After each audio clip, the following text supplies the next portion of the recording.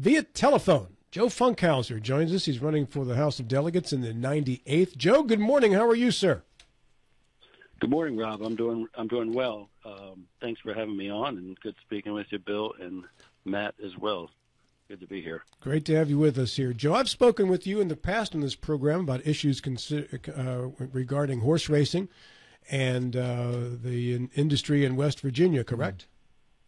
Yes, sir. Yeah, that is correct. A few years back.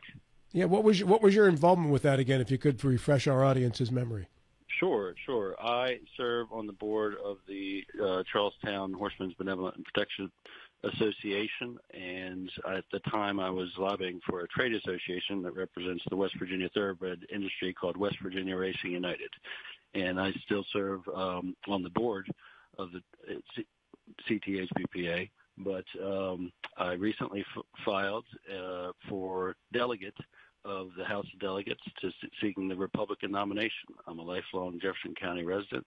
My family's been in Jefferson County for 4 generations. I'm, believe in the values enshrined in our Constitution. I'm pro-God, pro-gun, pro-life, pro-property rights, and that's why I'm here this morning to announce that. But certainly involved. My family has been involved where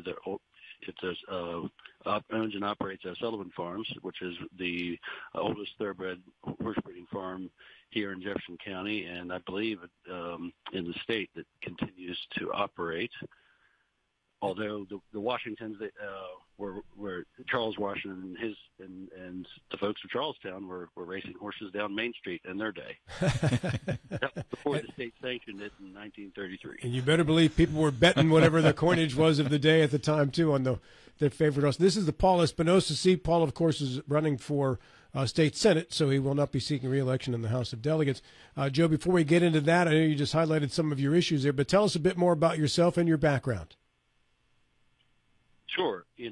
I'm an attorney, and I'm fortunate enough to have the opportunity to live in the same community that I grew up in. I understand the struggles of seeking gainful employment throughout our region, where there's a lot of opportunities, across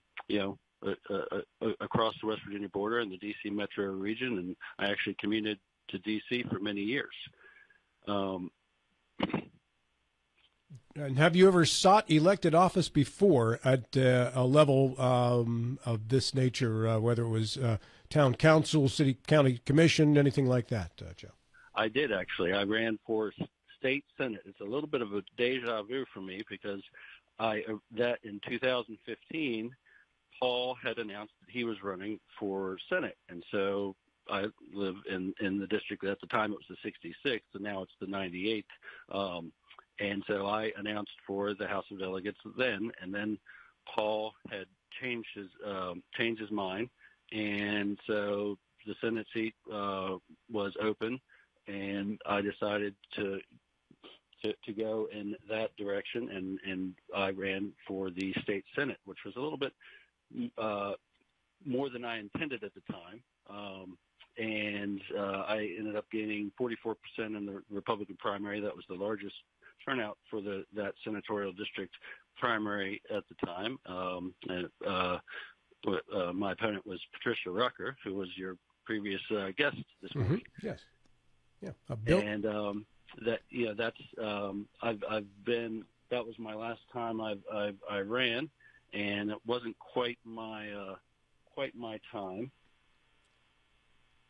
Well, but I feel professionally and personally, I'm ready to take this on this time around, and I would looking forward to the opportunity to present my candidacy and offer my candidacy to the good people of the 98th district in Jefferson County. Bill? Yeah. Good morning, Joe. I've read your the write-up or your campaign for the Senate race, education, tax reform, broadband, and the like. You mentioned your conservative Republican credentials. The individual you're running against, Barbara Fuller, also is running on a very conservative platform. Is there a difference between your platform, what you hope to accomplish, and what Barbara Fuller is seeking? Well, I personally don't know her, but I I certainly know what she has said publicly. The one thing that struck me was actually I listened to her radio interview on this show from last year. She did in the past, where she described herself as stuck in Jefferson County. I feel blessed to be able to live in Jefferson County. I saw many of my high school and college classmates have to leave our areas and our state because they didn't have the professional opportunities they needed to grow and raise a family. So I think that's sort of one significant difference is I'm not stuck here. I'm here because I'm fortunate enough, and this is my hill to die on, so to speak, and I want to pave the way for future generations to stay here and thrive in Jefferson County and West Virginia. In terms of all the nuances, I'm looking forward to a spirited campaign to see where we agree or disagree in terms of the policies. But in terms of, I don't think anyone has a monopoly on the Constitution. Everyone that gets elected has to take an oath to support and defend our Constitution. And I think, I'm a Republican. We have a platform with, that certainly has valid and legitimate principles, and I'm looking forward to a spirited campaign. The issues you ran on as a Senate for the Senate, state Senate, have any of the issues changed, or will some be emphasized more than there were a few years or so ago? Well, I'm actually, some of the specific issues I ran on, I was pleased to see that they actually got traction and they passed bills, eliminating taxes on Social Security, at least for the lower income. Hopefully they can eliminate it entirely. My theme of my campaign is, I want to make West Virginia a more wonderful place to live, work, raise a family, and retire. And we lose a lot of really good assets of our community. When people look at retirement and they say, well, I can move to North Carolina or this other state because I get to keep more of my money. And, I think that particular aspect and I look, I guess another distinction I would have with my opponent is she's commented that she's very disappointed that what's happened here with our legislature in the last few years, and that there have been major improvements since the Republicans took over the legislature 10 years ago, and then the governor's office a few years after this. Just huge strides of implementing policies and moving the state in the right direction to prosper for generations. We've got major tax reforms, the biggest tax cut in West Virginia history, allowing West Virginians to keep more of their hard-earned money in their pocket. Some of the greatest school choice education reform in the country, with charter schools and the Hope Scholarship, to judicial reform. It's so much more. It's been incredible for the state, and I want to build on that momentum. We have a strong delegation from the Eastern Panhandle today, and probably the strongest, in my lifetime. And I think I would like, one of my assets is being a lawyer, having that knowledge, having experience in legislative advocacy, and politics is a team sport, whether you like it or not, and you have to be able to work with people. No one is going to agree 100% with on every issue with everybody else, but you have to focus on your shared goals and work together. And we've got principles in the GOP platform, and we've got you've got to have 51 delegates and 18 senators, and usually the governor on board to get anything done down there in Charleston. Matt Miller. Joe, you've mentioned twice now being an attorney. What type of law, and how do you see your position and your career as an attorney being an aid to you stepping into a legislative role? Well, I believe it's an asset. Ever since I've always been interested in the legislative aspect, and really the legislative branch is the most powerful when they are united, or when they have supermajorities. It's the most powerful branch of government as our founders intended. And understanding and obviously the state issues, but as well as national issues. You've just had the Supreme Court and the 5-4 ruling dissolve the Fifth Circuit's injunction, basically with justice, with the majority of the Supreme Court saying that there's not going to be irreparable harm, and you have got an ongoing invasion at our southern border.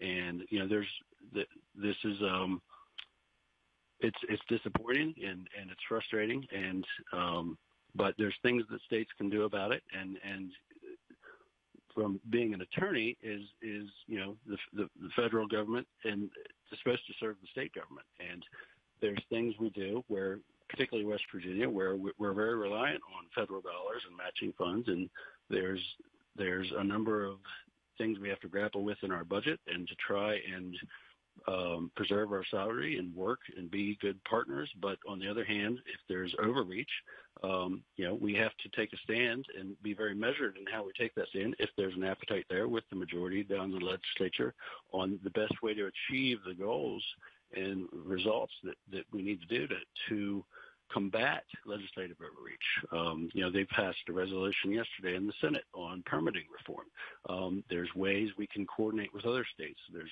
great work that has been done by Attorney General Patrick Morrisey with West Virginia versus EPA to combat federal overreach. But at a state level,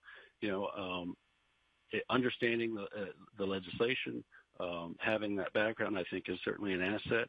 And I'm happy to work with anybody and everybody and get their viewpoint and talk to the stakeholders, talk to the people that have interests, and particularly talk to and represent the people from your district. And not everyone's going to agree, but work with everyone and to try and achieve shared goals. Joe, looking at your 2016 campaign, and a lot of what you were running on in 2016, you're exactly right, has been enacted, and you gave credit to the legislators a few minutes ago. Going forward now, are there one or two specific items that you still feel that you hang your hat on, say this needs to be passed? Well, I wouldn't say there's one particular bill that is a must-pass. I think there's always room to improve, on transparency, accountability, integrity in every area of our government, state and local. There's always a delicate balancing act in terms, I'm always supportive of the best decisions are usually made by those people most affected, and that usually means, local powers and local control. But on the other hand, you don't want to have just this hodgepodge of totally disjointed local rules where it's difficult to navigate the state, where agriculture is a big part of our economy, tourism, we've got industry here, and the Eastern Panhandle in Jefferson County, we have unique needs, and being in our region, and I think the most important thing for me is to foster a stable and predictable environment for families and businesses and individuals to be confident in their decisions to invest and continue to invest in West Virginia for the long term. I mean, Jefferson County is the gateway to West Virginia for many folks coming from D.C. It's where almost heaven begins for me and many others. And, from all the different folks in our county and in the Panhandle and everything in between, nestled in between the rivers of the confluence of the Shenandoah Valley, we really need to continue to improve on the good work that is done. And in terms of one particular bill, I don't say this is the must pass bill for my candidacy. You have to be reactive. There's thousands of bills introduced every year, maybe 200-300 on if it's a good year, actually get passed. And frankly, there's a lot of things in our code that hasn't been codified since 1933 that maybe need to be cleaned up more and make it, our body of work, our body of law, a little bit more user friendly. And but that is a long term project. I'm not sure what the appetite there is to do that, but that would be sort of a long term goal. Regardless, it's not going to happen in one session, but they introduce these bills. But just making things more, improving the lives of the people in the Eastern Panhandle and Jefferson County and West Virginia at large, with conservative values. Joe Funkhouser is our guest, attorney at law, candidate in the 98th for the House of Delegates. This is the seat Paul Espinosa currently holds. Paul is seeking to become a senator, state senator, so this seat is up for grabs here in the upcoming election. House of Delegates. Did I say Senate? Yeah, you said Senate. Yeah, Paul's seeking a seat in the Senate, so the House seat is up for grabs here. Joe, once Republicans took over majority control in the House and the Senate, they enacted some legal reforms in the state. By and large, your thoughts on some of the legal reforms? I know there was clamoring by business that we needed some of that in order to make West Virginia a more business-friendly state. Well, in general, that just I support those legal reforms, but you have to. It's a delicate balance there where you have to have a fair system where the people that have been wronged can submit their claims, but a lot of it is evidentiary rules and what's allowed, and but the legal reforms I think have been a net positive, fostering that stable and predictive business environment where folks have more confidence investing in West Virginia. You mentioned the word foster, so let's take that word and move right over to foster care and the Department of Health and Human Resources and those issues in the state of West Virginia. Clearly the state lacks a lot when it comes to taking care of its most troubled children. And sometimes parents in this state have to go out of state to get those types of services as well. And the foster care system for those parents who no longer are able to care for their own children, overburdened. What are some of your thoughts in terms of fixing this situation in West Virginia? Well, I'm aware that it is an issue. There needs to be more resources, perhaps public-private partnerships, working with some of the good community organizations throughout our state. I'm not an expert on this issue by any means, but we'll see what the legislature does to this session, and that's something I intend to study more diligently over the course of this campaign and over the course of this year, so I can give you a better answer maybe if there's another time we talk. Sure. What type of committees would you like to serve on, Joe, if you were in the House? Well, the two big ones are judiciary and finance. Most every major bill goes through there, so I would be, happy with either. Probably judiciary, with my background as an attorney, I would hope I would have consideration for agriculture, tourism, economic development. Those are some of the major ones. Economic development has been an issue for many years. When John F. Kennedy was campaigning here at the Charlestown races during his campaign, and it continues to be an issue today of increasing our workforce participation and growing our tax base. We have different issues than, like I said, the rest of West Virginia. We've got growing issues. You're talking about impact fees in Berkeley County. We've had impact fees in Jefferson County for 20 plus years. A